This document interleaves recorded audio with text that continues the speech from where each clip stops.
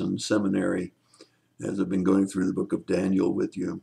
And I just want to clarify a little bit more on chapter 9 of Daniel, and that is the vision that he had. And we talked a little bit more in previous chapters of other books of the Bible about how prophets often saw just mountaintops. And I think that really, John Phillips has a great chart that helps to show exactly what Daniel saw in chapter 9 and what he didn't see in chapter 9, but may have revealed to us. So let's take a look at this chart that John Phillips made and see if we can't understand a little bit better the vision that Daniel may have had in chapter 9.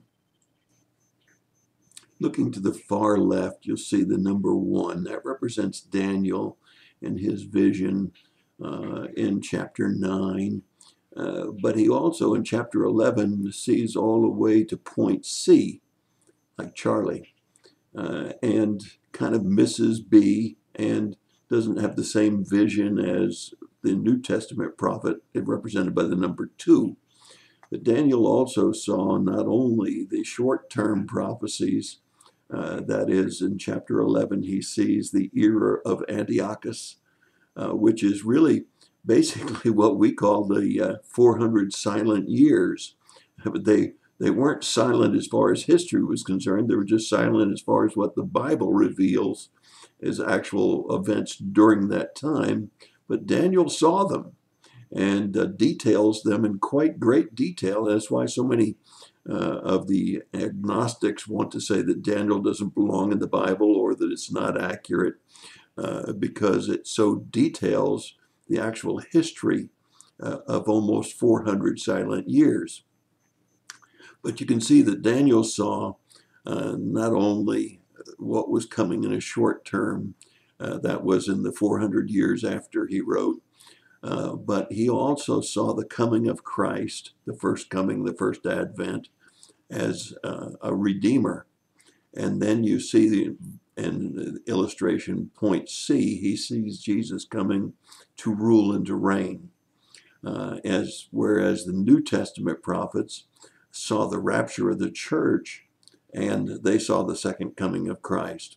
I thought this drawing was quite helpful to better understand exactly what Daniel was writing in 9, what is alluded to in chapter 10, but even more importantly, in chapter 11, Daniel sees the detail of those 400 silent years, if you will.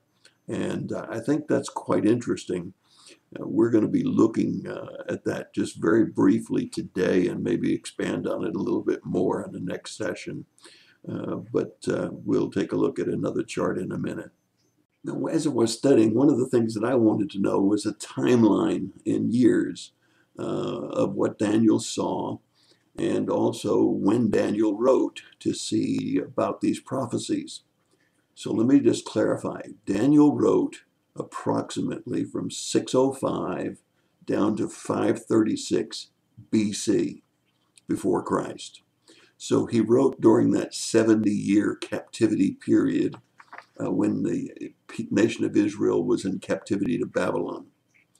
However, when he was given the prophecies of chapter 9 through 11, he's writing about a period which is not only the 70 years of captivity, but then he writes about a timeline from about 305 BC all the way down to 142 BC.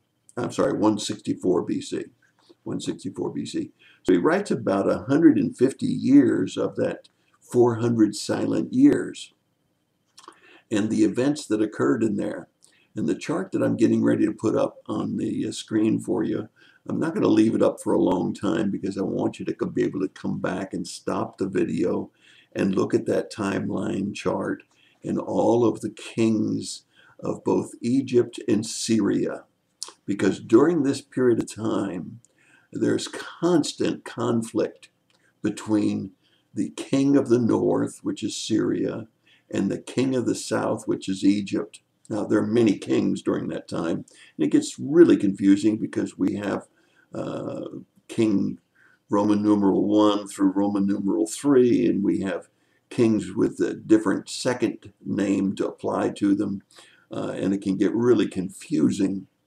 And you even have towards the end of this period, when the Roman Empire is starting to wake up and starting to become a factor at the very end of this period of time. So you see all of Daniel's pictures of the different kingdoms coming into play, but you also see now the details. Oh, there's so many things here. We have Cleopatra, which maybe you thought was just a fictional story, but a real person during this time. You see these huge battles of thousands, hundreds of thousands of ships, 300 to 500 ships by these different forces, and they're battling.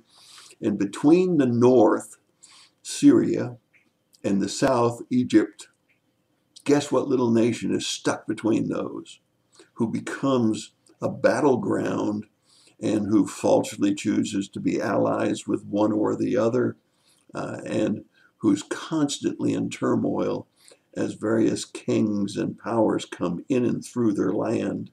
And eventually the temple is defiled vastly. And Daniel sees it all.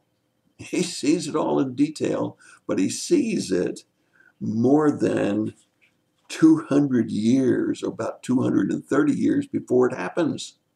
No wonder so many people didn't want to give any credibility to Daniel.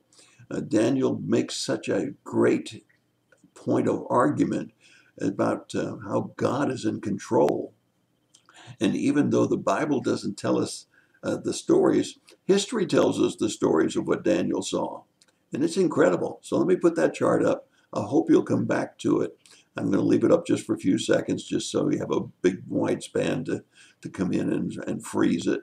But to take a look at that chart and see all of the events that occurred during what is silent in the Bible, but Daniel fully saw.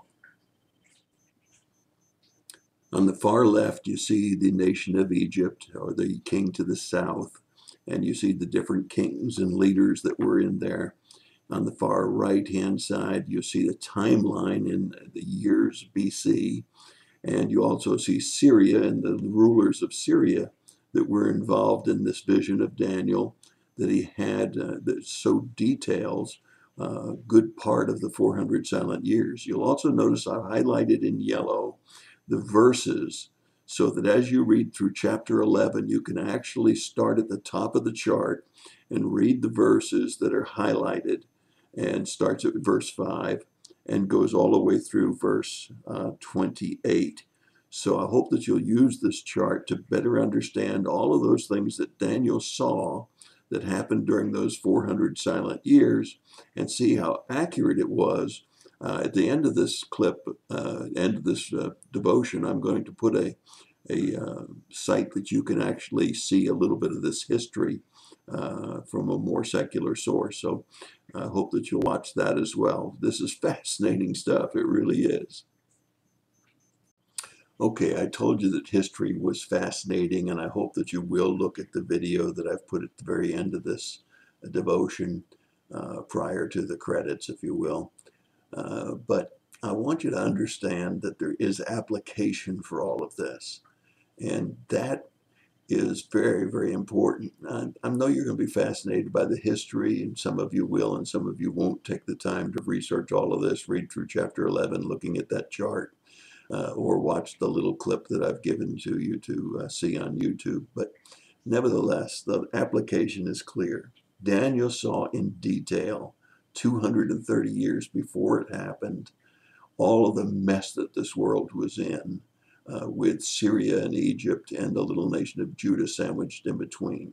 He saw it all, and it gives credibility to the scriptures.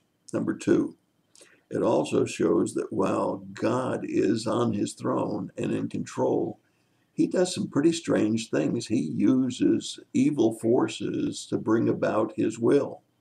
He actually uses evil forces to bring about his will. We can apply that to today's situation with the election. You sit back and you say, wait a minute. Donald Trump was arrogant. Donald Trump was using language and slandering and calling people names, and how could God possibly use him? Well, he did. He put people on the Supreme Court that will probably help substantially with some of the major Christian issues that we have today. There's no question that when we look at the position or platform of the Republican Party versus the platform of the Democratic Party, setting aside ecology, we certainly see Christian values more on the Republican side than on the Democratic side.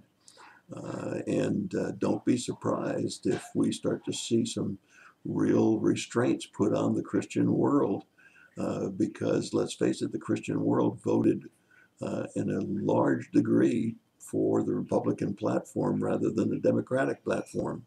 So don't be surprised. God's not going to be surprised if in fact this election holds, and every evidence seems to be that it's going to hold. Although I'd never rule out God's hand revealing massive fraud, it really appears that this election is going to stand. Nevertheless, God's in control, and he wants us to know that. He wants us to know that over the course of history, many strange things have happened. And this particular period of history that Daniel sees is one of those very good examples of how God's in control, even though the world's in a mess. And finally, I want you to know, in the end, we win. You see, God's timeline, that second advent is going to happen. We may not be that far away from it. And if you looked at that chart that John Phillips had up there, you'll see that there's a rapture of the church. If you're a premillennialist, you'll see a rapture of the church before we have the tribulation. And that's good news for those of us that believe that's the sequence that is going to all occur. Nevertheless, that's my thought for the day. Don't forget to look at the video clip that I've given you a link to on YouTube. It will help you to understand this time period. Going back to that chart and reading chapter 11 will help you a great deal also. God bless. Have a great day.